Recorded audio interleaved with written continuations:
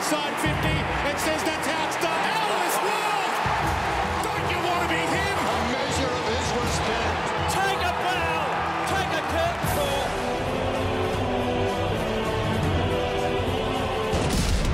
Boomer time! Has he? Hard ball. How's that, Boomer? 410 games. Harvey's going to do it again. And he does. He is hot. Harvey only had a split second to sum it up. Oh, Boomer, what a kick! Harvey's 6th goal! 6 of the best from Boomer Harvey. He brings it back. He brings it back all right. What a goal. Boomer is king. Harvey got Simpson where he wanted him. Now breaks away. He'll back himself every single time. And that's why. Pure class. Breakaway Brent kicks another. Waite was out of position, but Harvey wasn't. It's like low-hanging fruit for Brent Harvey. Just pluck and kick. Now Harvey's away. He'll take some tracking here. Harvey open goal, but it skips through. Wells gets a hand pass to Harvey. Loves this situation. Accelerating through the curve. It's a goal. Harvey off a step. He might get the right bounce here. Rolling it home, I reckon. He's got it. Closing in on Tucky and another goal. Don't tell me Boomer's going to keep going. Goes for home. Goal number 4. A little champions got 4. Harvey roving it and goaling. 38 years of age, 422 games. Gets a high one down to Harvey, asking a lot of him. Will he crumb 2 Collingwood players? Turns around and celebrates a goal. Big night, big effort. Wide to Harvey. Harvey, oh yes. How's that? 426 games worth. He is the best of the best. Boomer.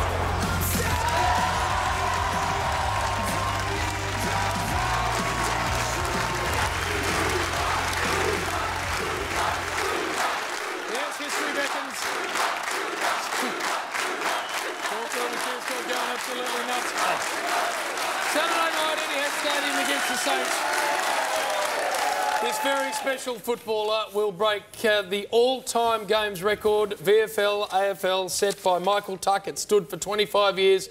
Many believed it would never be broken. He plays game number 427. It's taken 21 seasons. He is a legend of the North Melbourne Footy Club and the AFL. Please welcome Brent Boomer Harvey.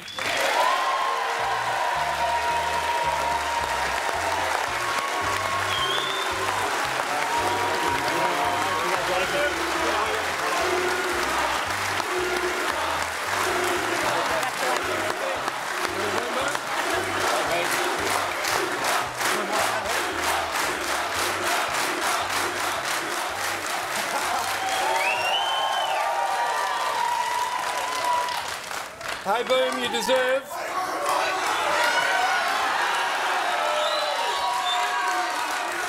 A few North Melbourne people here, JB. No, there's the cheer squad, big selection of. Fantastic. Hey, you deserve everything that's come your way this week. It is an unbelievable achievement.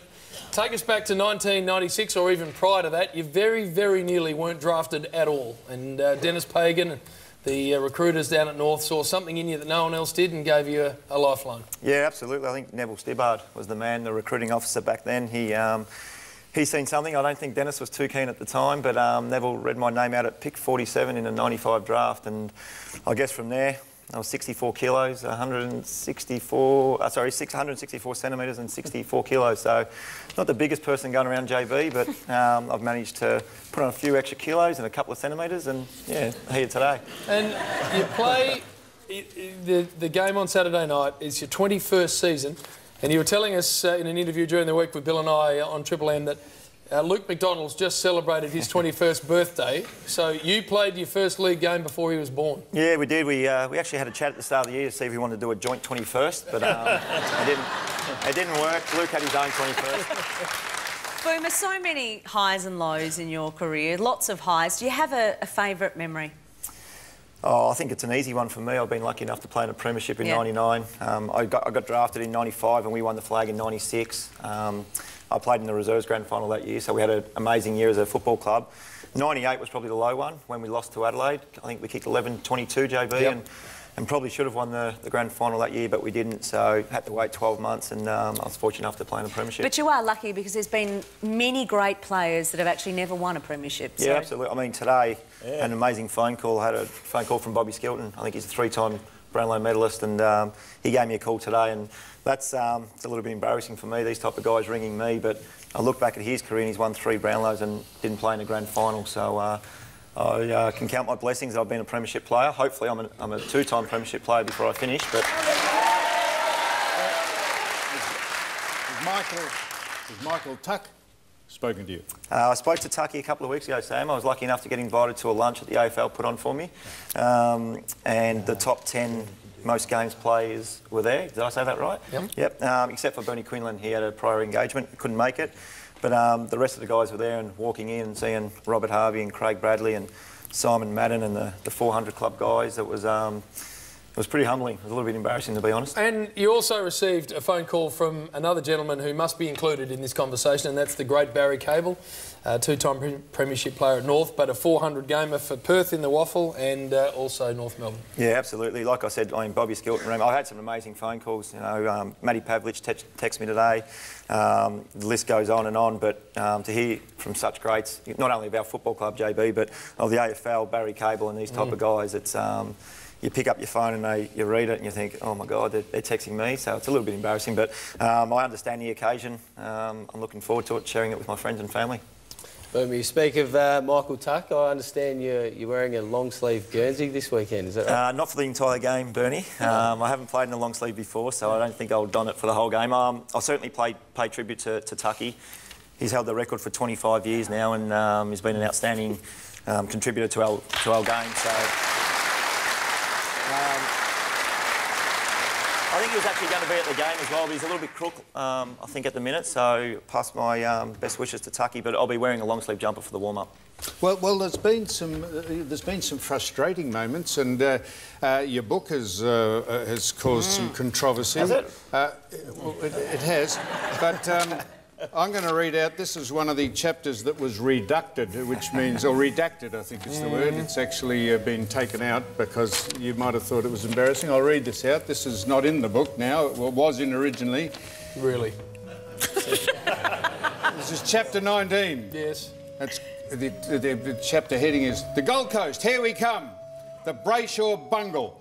The only real, this is Brent speaking, the only real lowlight in my time at North is when I heard the club was moving to the Gold Coast, then didn't. I don't like to say who was to blame for this, but if you said James Brayshaw, shit, you'd be close. When I heard the move was on, my kids cried with joy. My wife, Shane, organised the sale of our family home. I bought a convertible and we invested my entire life savings in a small condom.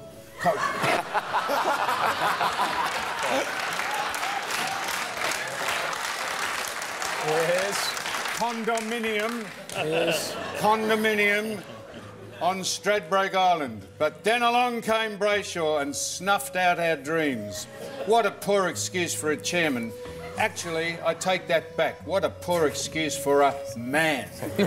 My children still can't say his name. My youngest bought a Brayshaw badge from the merchandise shop just so she could melt it. My wife, to her credit, still listens to the rush hour, but only when Bill is speaking. I have included the following photo of James, not because it is relevant to my story, but because it gives him the shits every time it is seen. No. Therefore gives me immense pleasure. That is not in the book. That was redacted on Brent's advice and request. Just before we get on to much more important things, in the book, you walk back a couple of things you said in the book, a couple of controversial things. Does that mean they weren't true? No, not at all, Sam. I think so. You walked them back? On Monday, I did a press conference. We spoke about the book. Mate, to be honest, we've put that behind me now. It's not true. If you read the... what I can say, go buy the book, because that's when everything happens. And you can read it all properly, and then it tells a true story, not just the snippets of what the papers, the Herald Sun and the Age... Not just the salacious bit. Absolutely. You still love a goal, and this happened on the weekend, a lovely snap goal. I want to ask you who you're pointing at in a minute. Look at this around the corner. He's done that 400 times here. Points to the crowd. The Frenchman, Dumont, comes over. It's hard to say that. And he points to the crowd too. Who are you pointing at? Before the game, Billy, we're doing a warm-up and we're in the goal square doing our leg swings and doing the things you do before the game. And I was right in front of the Collingwood cheer squad, and about 15 of them had said, "Hey, Harvey, stand up." So we had a bit of a chuckle. They had a chuckle as well. So when I kicked that goal, I just pointed him out in the crowd, and Froggy came over and gave me a little bit of help as well. He didn't know what he was doing. He didn't know what he was doing. No, he didn't know what he was doing. Mate, obviously it's a fantastic effort.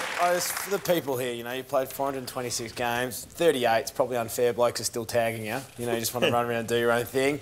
Has there been someone over the career, though, that's actually got under your skin? A tagger in particular that you just haven't enjoyed matching up on? And...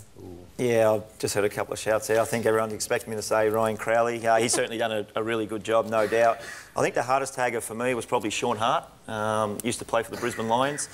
He was so fit and so disciplined to what he had to do, and I couldn't get away from him. He was really quick as well. So normally I match up and I think if he's fit, I can out-sprint him. If he's very quick, I can outrun him. But with Hardy, I couldn't do either. So he's probably the one that sticks out.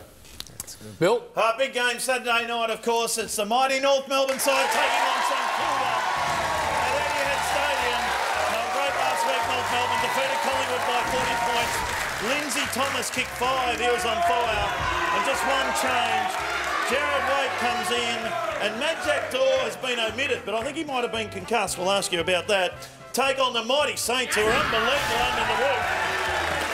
A great win over the Dogs by 15 points. Revolt kicked 4 and the Skunk kicked 2. He's going all right, Timmy Membry. Out goes in comes the Rissole, Minchington, and out goes Sinclair there, omitted. Jack Stephen, unbelievable form. Good game this under the roof. We know how good St Kilda are, but you would think and expect the mighty North Melbourne side to get over the line. It's going to be a real close game. St Kilda in some real good form, especially over the last couple of weeks. But I think in the big milestone game that North Melbourne can get up for it, Sam. Yeah,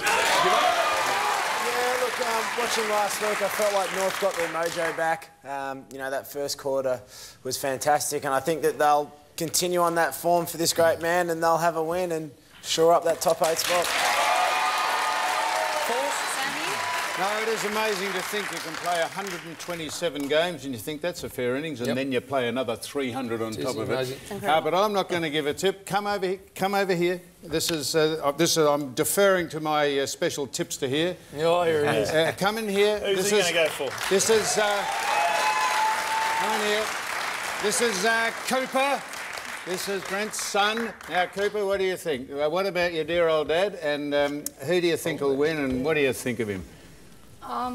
Come on now. It's a lot of questions. I don't know. Yeah. Who do you think's going to win first? You better speak into this microphone. Well, no, he's right.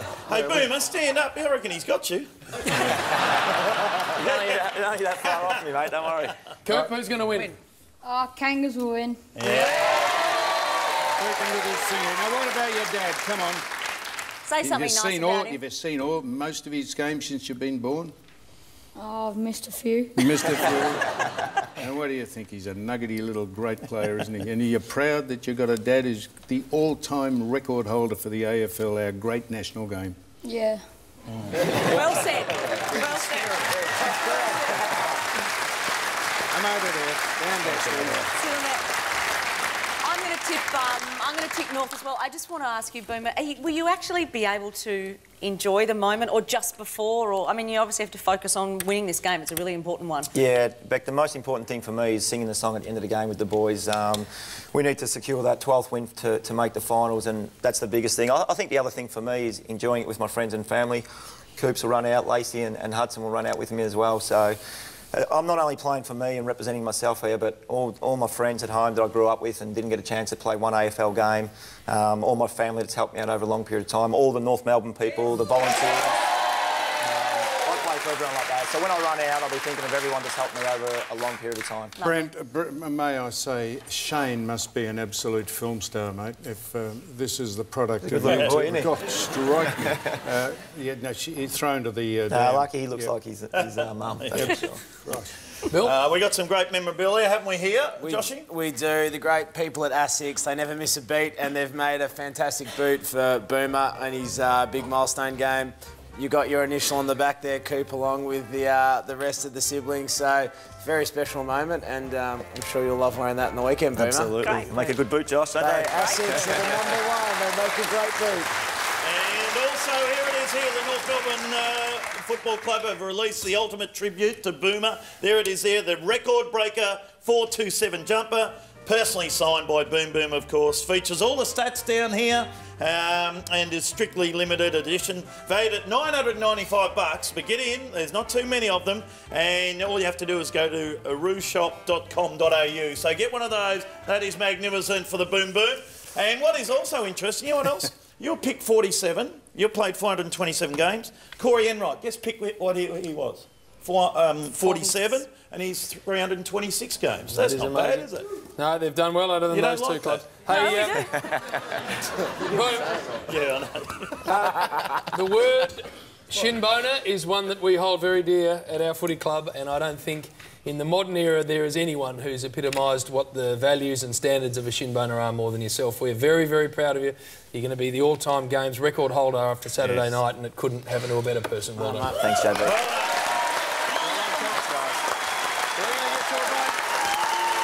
North fans are up and about. Almost footy legends when we come back.